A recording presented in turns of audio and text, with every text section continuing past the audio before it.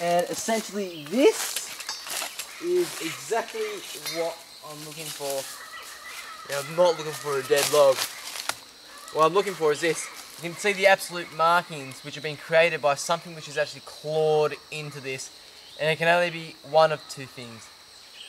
A giant anteater or a Tamandua, which is also an anteater as well.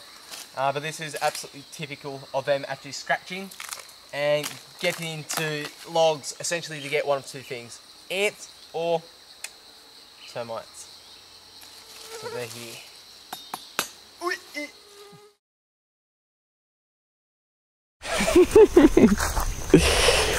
Well, Church, I have some good news and I got some bad news. The good news is I'm still alive, and so is he. Bad news is, Church, is I'm down to 1.5 years, which, yeah, it's not too good. But this here is an anteater, and they are macaws, and I'm going to see if I can bring this guy down, because this little guy is absolutely amazing.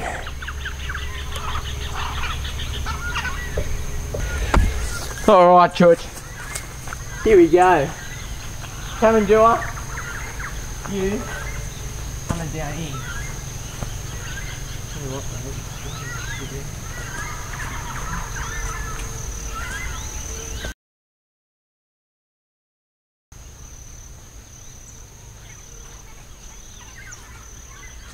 Now, Tamanduas are arboreal species. Humans are not. When arboreal species are placed under pressure, they generally resort to one option. That's right, Chuchi, they climb to the highest part of the canopy. Now, using some rope, I'm tying the branch he is on to a fixed branch underneath. This will allow me to safely cut the branch he is on. The idea was to slowly lower the branch down. So I'd worked out some very simple calculations in my head as to the length of the rope tied to the trunk versus the distance at which the branch would become suspended so it could be easily lowered down. However, regrettably, I had made a miscalculation. Oh shit, not gonna work. That's okay. You're alright. Sorry for the shitty landing, but it's alright. Because, whoa! Okay now. I've heard stories about these guys. Whoa! Okay. Whoa. Okay, stay there. Let me just do this. Stay. Hey. Okay. Hey. Yeah, let's just grab this guy. Just see, the display is put it on. That's okay. Okay, just wait. Just gonna bring him back over towards the camera. Just gonna try and get this guy sorted out. Okay, just wait. Wait there.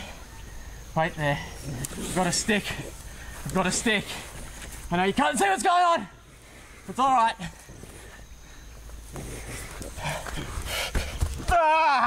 Oh, alright. So, this guy here is known as the Tamandua. And you can just see the display that he's putting on. And essentially, that's a warning display. Because if I get my hands in here, he can cut me open, something severe. Right, let me just grab my camera. Okay, just going that way. Watch my feet. Okay, just wait. Come over this way. Yeah, very well calculated animal. Whoa! Okay. Let's try and bring him over. Whoa! Yorick! Okay. Okay, settle. So this guy here is known as the Southern Tamandua, I believe, and predominantly this guy is an anteater and termites. But the thing is, you don't want to get too comfortable with one of these guys because they can literally cut you open like a knife through butter, quite literally. Now, the funny thing about this species is predominantly they're arboreal, but they often do come down to the ground, and it's obviously not as big and menacing.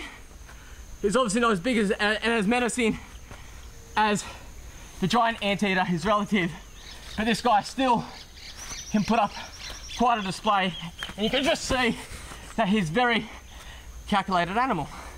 Kind of reminds me almost like a monitor lizard, the way a monitor lizard would defend itself. Right, let me just bring you over here. You're okay. Don't claw me. Okay, just wait one sec. There's one bit of information I want to get out about yous as a species. And it's really important. Yeah, my stick just broke. Okay, just wait.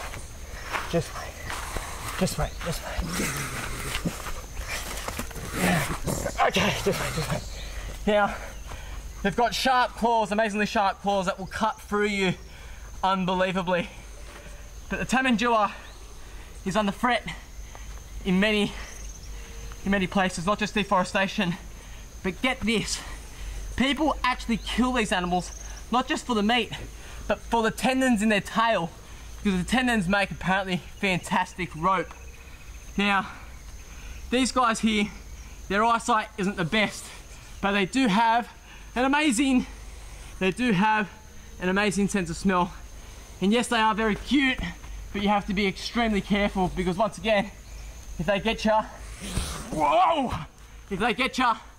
you're not going to forget it. The Southern Tamandua is predominantly nocturnal, but can be seen moving around during the middle of the day. These guys will generally rest in hollow trees, tree trunks, and burrows of other animals.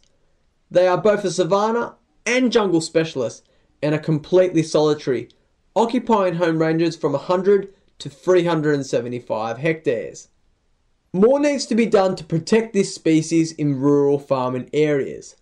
More also needs to be done with Nike producing quality jungle shoes that don't fall apart.